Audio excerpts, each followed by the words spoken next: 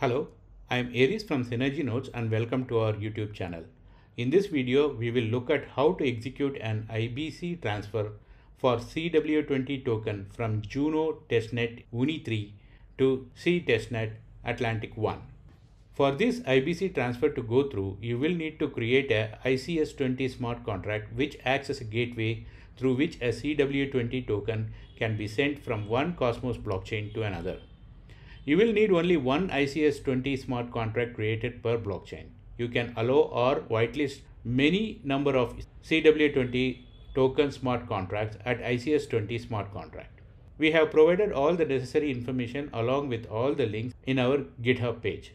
We have added the GitHub page link in the description down below. Here is a small diagram which we have created to illustrate how this CW20 IBC transfer is executed in the background. Under Juno Uni-3 testnet, ICS20 contract is created. So under this blockchain, there can be multiple CW20 tokens that can exist. Here we have an example of token 1 and token 2.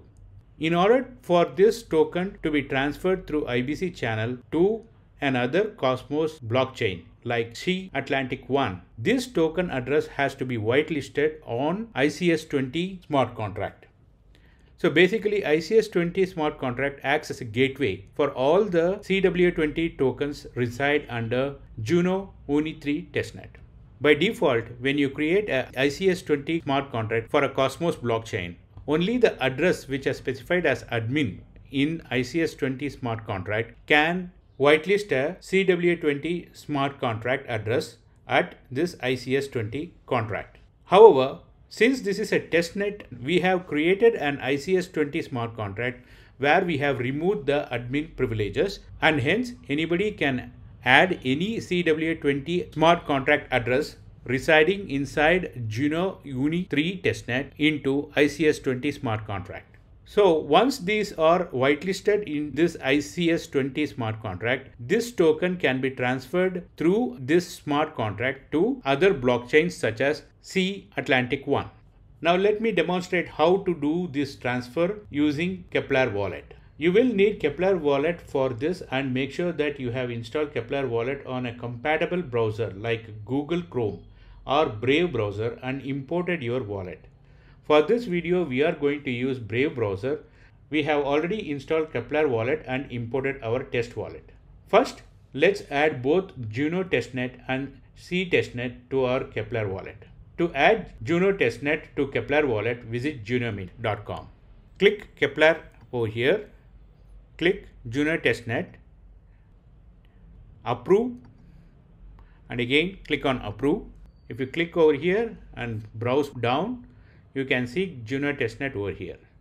In the same way, let's add C Testnet Atlantic-1 to Kepler Wallet. To do so, visit testnets CosmosRun.info Explorer. Click on C Testnet. Click on Wallet over here and Import Wallet. Just scroll down and click Enable Kepler. Click Approve, and that's it. And now on Kepler Wallet, when you click over here and scroll down, you will be able to see both Juno Testnet and C Testnet added to the Kepler Wallet. Now let's select Juno Testnet. If you do not have Juno X Testnet tokens, you can request tokens at faucet present at Juno Discord channel. Now let's create a simple CW20 token at JunoMint for Juno Testnet Uni-3. On JunoMint.com, make sure that Kepler Wallet is connected over here. Scroll down, give a name. I'll say test token. I'll mark it as ZTX. I'll leave everything as it is. Click on to agree the terms and conditions and click on confirm.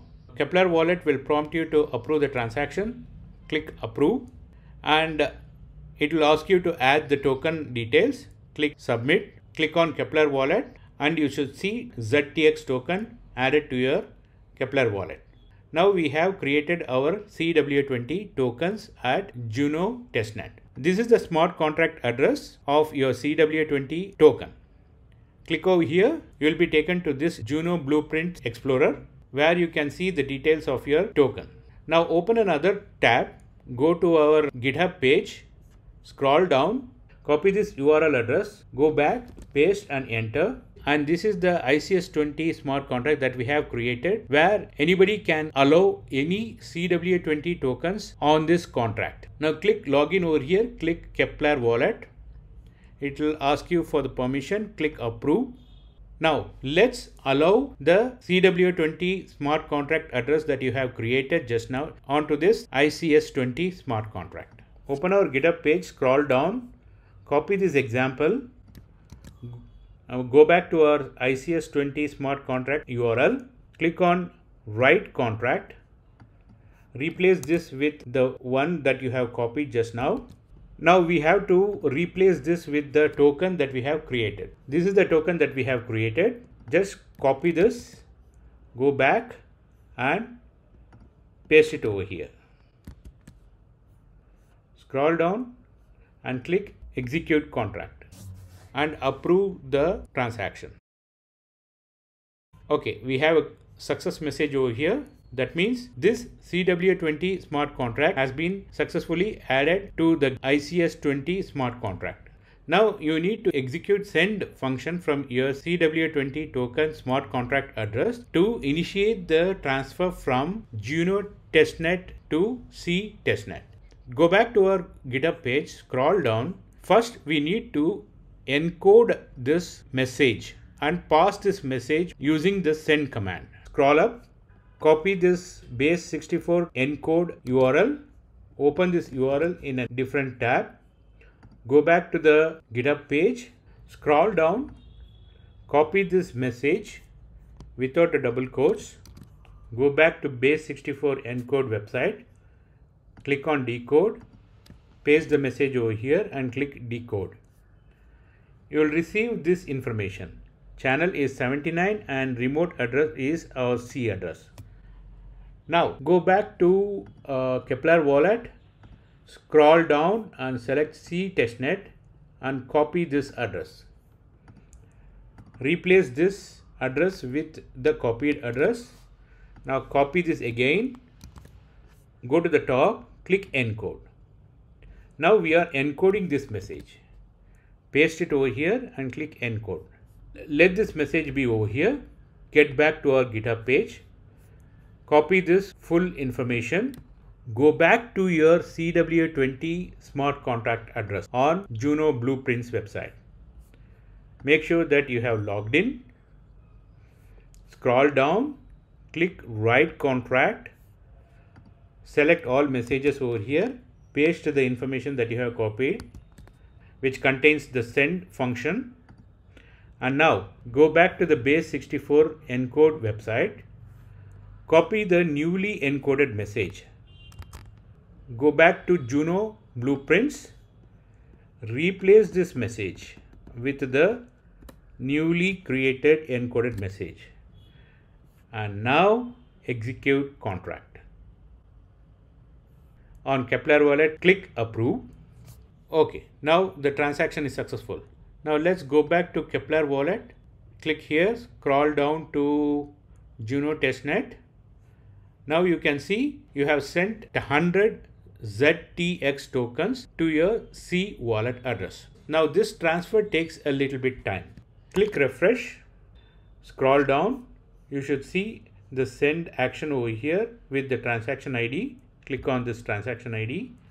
Scroll down. This is the IBC packet information that is encoded. This is the sender, this is the receiver, and this is the amount that we have sent. When our IBC relayer picks up this transaction, it will process this and provides you an acknowledgement transaction over here.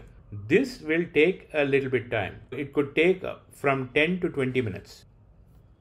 Okay, we have got an IBC acknowledgement transaction. You can check out this transaction over here and you can see the result over here. Something like this means it is a successful message. Now, explorers.group, I have checked the balance of our address to which we have sent these CW20 tokens. Let's refresh this and check out if the CW20 token has arrived over here. Okay, as you can see, we have successfully got 100 XTZ tokens to our C wallet. Now you can transfer this CW20 token from SEI Atlantic-1 to Juno Uni-3 testnet through Kepler Wallet or using SEI Testnet node. I hope this video helps you to understand and execute a successful IBC transfer of a CW20 token from Juno Uni-3 testnet to SEI Atlantic-1 testnet. Please join our Telegram and Discord channels. Please let us know if you have any questions. If you feel that this video was helpful and informative, please like this video and share this video. Also, please subscribe to our YouTube channel. That's it for now. You have a great day. Bye.